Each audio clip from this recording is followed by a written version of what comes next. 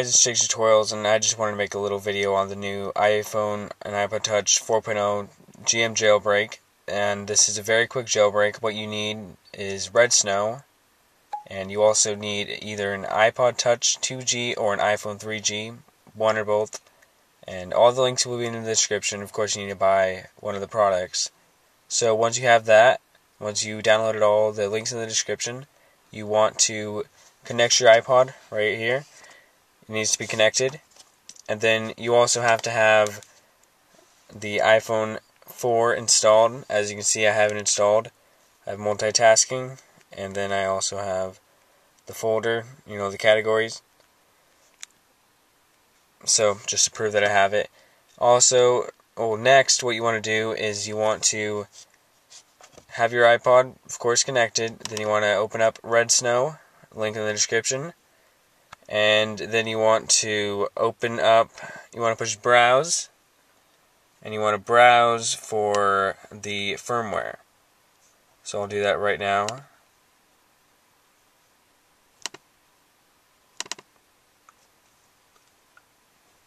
And once it recognizes it, this should pop up. It should say, is this a new or fixed model? And if it's a MC model, push yes, and if it isn't, push no. Mine's not an MC model, so just push no, or that's what I'm going to push. Then push next. And also, my iPod is jailbroken. This is Cydia. It has a weird icon, but it is Cydia right here. And now it's connecting to the server. Now you want to check what you want. I'm going to install Cydia, and I'm also going to enable the multitasking and wallpaper.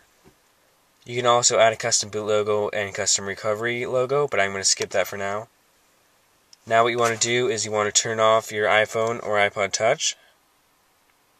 So we'll just turn it off.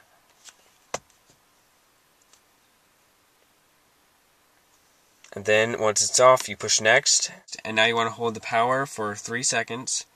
Then hold the power and home button without releasing it for 10 seconds.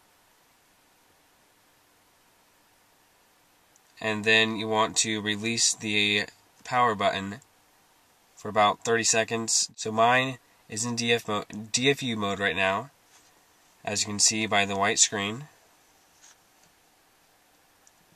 And don't get scared by the white screen, it's supposed to happen. Now this is going to happen. It's going to download jailbreak data. And now this should pop up. And just let it sit there until it's done. Once it's done, it should reboot. So let's just let this start up.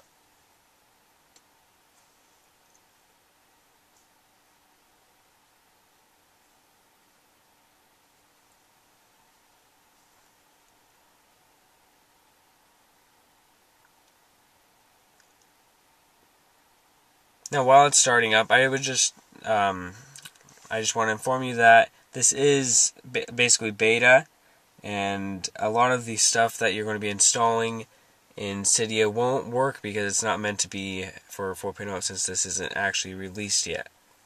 So if you want all the Cydia features, you should not jailbreak with 4.0. You should stick with 3.1.3, 3.1.2, anything below 4.0.